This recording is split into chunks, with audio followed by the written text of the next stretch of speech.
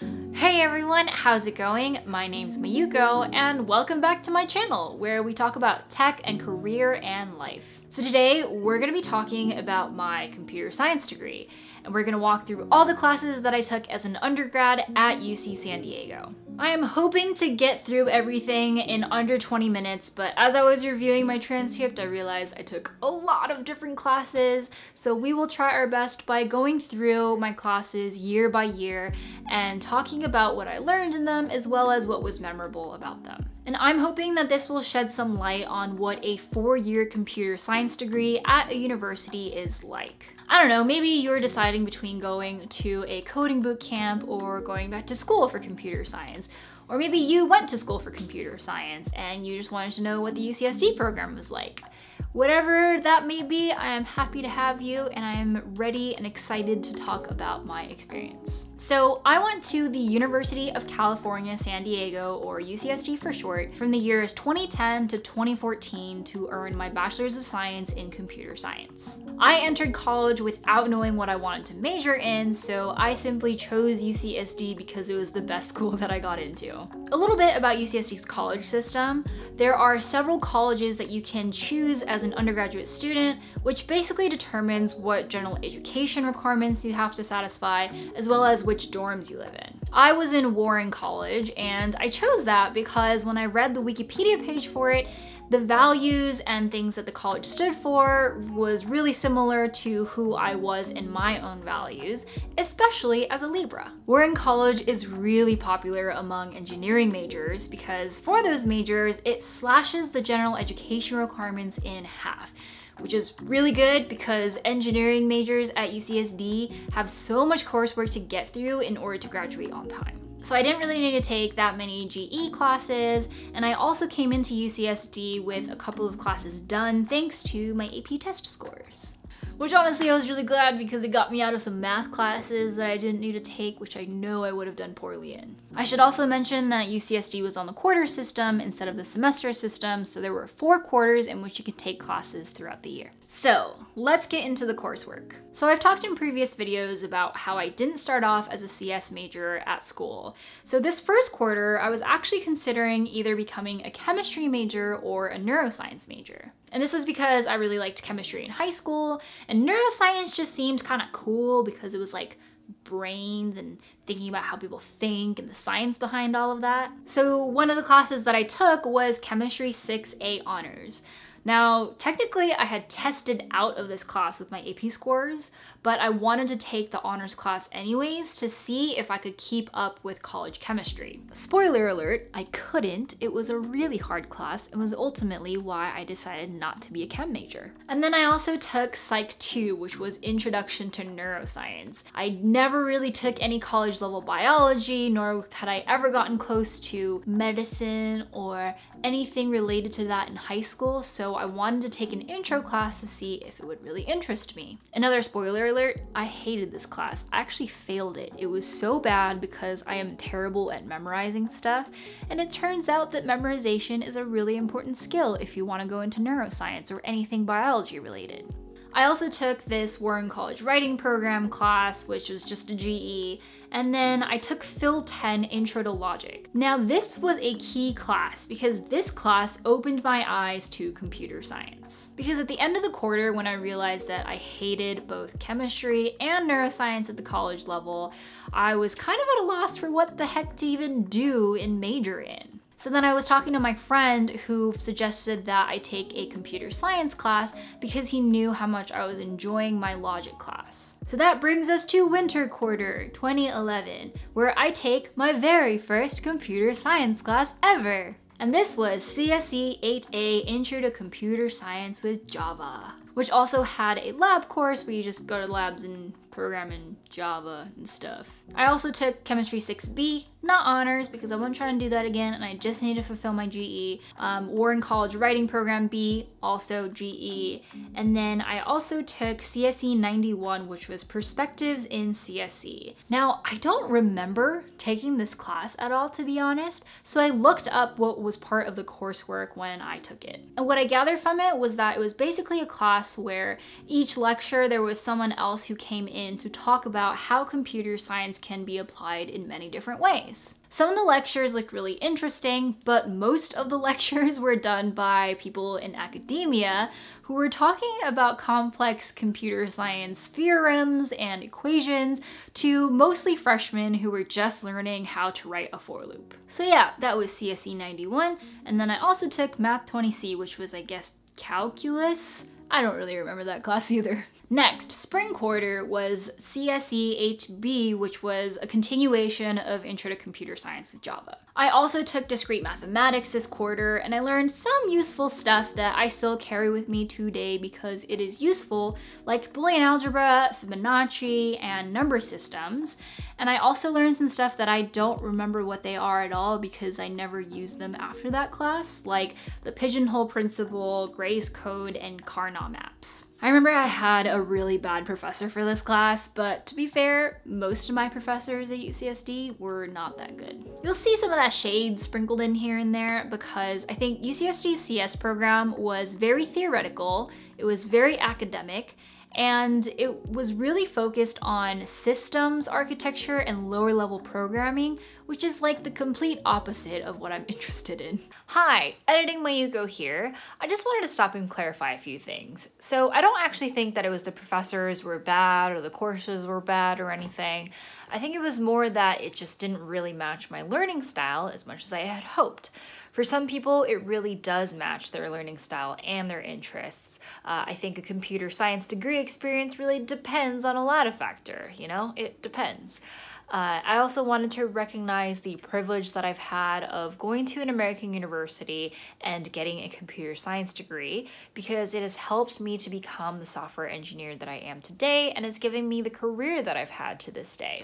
So, with that said, back to the video. I also took linear algebra and statistical methods that quarter, which were also requirements for computer science. And then I also took chamber orchestra. Now, some of you might know this, but I was in orchestra through all of middle school and high school, so I wanted to bring that a little bit into my college experience, and it was really fun. But I had no time to practice. Next, moving on, my second year of college, fall quarter of 2011. This quarter, I took basic data structures and object-oriented design, which is, you know, the foundation of like all of computer science. And then I took a class on how to debug, which was so useful. We learned how to use a scientific method to find bugs, as well as debugging tips and tricks. And then I took math/algorithms and systems analysis, where we learned about algorithm complexity, discrete probability, and recursion. One thing that was cool about this class was that it was taught by this professor named Ronald Graham, who is the inventor of Graham's number. There's like a whole wiki page about him and his number, and it was really cool to have him as a professor. And then I took Intro to Neuroscience again because I failed it and I didn't want an F on my transcript. One of the things that I think is really cool about this day and age that wasn't as readily available when I went to college is that the materials to learn computer science fundamentals like data structures and algorithms is available online. And that's where I wanted to thank the sponsor for this video, Brilliant. Brilliant is a website that has a ton of courses in the math and sciences and computer science. Their Intro to Data Structures class is way easier to learn from than my college class, with beautiful illustrations and interactive lessons. Each class explains the concept beautifully well to teach you how to think. And each course breaks down complex concepts into easy to understand pieces. Go to brilliant.org/HelloMayuko and sign up for free and check out some of their courses. And the first 200 people to go to that link will get 20% off of the annual premium subscription. I really hope that you take advantage of this, and Brilliant, thank you so much for sponsoring. Now, back to my degree. All right, winter quarter of 2012. This is when we start going into kind of some of the lower level programming stuff, because I took a class called Computer Organization and Systems Program, aka CSE 30. This is where we learned things like bitwise operations, started learning about assembly and the inner workings of a computer, aka the ALU, buses and caches. I remember this class being pretty difficult, but it was really just a small hint of what was to come. And then I took some easy classes to balance it out. I took Music 14, Contemporary Music. I couldn't find the syllabus for this one and I don't remember it, but I'm pretty sure it was an entire class about the Beatles. And then I took Phil 27, which was one of the Warren College basic GEs about ethics. Now you'd think that if you're teaching ethics to a bunch of engineering majors, then you'd probably teach coursework around the implications of engineering technology and ethics, but instead we learned things about euthanasia, abortion, war, and aid to the needy. Which, yeah, like those are all ethics problems, but we wrote papers on those things, and I feel like it could have been more useful if we did projects relating ethics and engineering some more. Now, let's move on to spring quarter of my second year. So I took a class on advanced data structures, which built upon my basic data structures class. We learned about binary search trees, balanced trees, various hashing techniques, heaps, trees, priority queues, and graphs. I also took a class called Software Engineering, which was taught by one of our beloved professors, Gary Gillespie, and this was my very first project-based class. In fact, this class, every quarter, the professor decides that the students will make a different kind of application. The quarter that I took it, our professor was really into CrossFit, and so all of us made a CrossFit app. We could choose what platform we wanted to build on, and it was really kind of self-directed. It was the first time that we learned how to do iterative development, and I learned a lot from that class.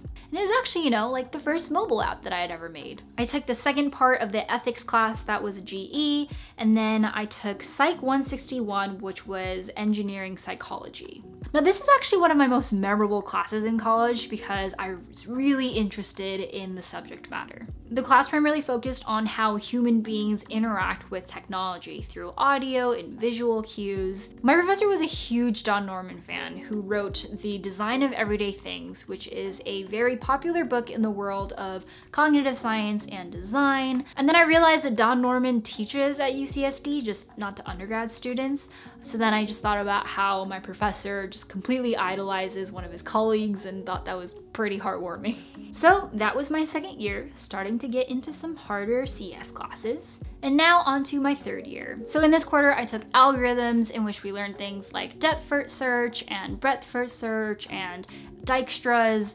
And then I also took intro/theory of computation. In this class, we learned about deterministic finite automata and non-deterministic finite automata and regular expressions and what's natural and Turing machines. And this class was so hard. I really struggled in it and I legit failed. I was also taking a class about programming languages where I learned OCaml and Scala.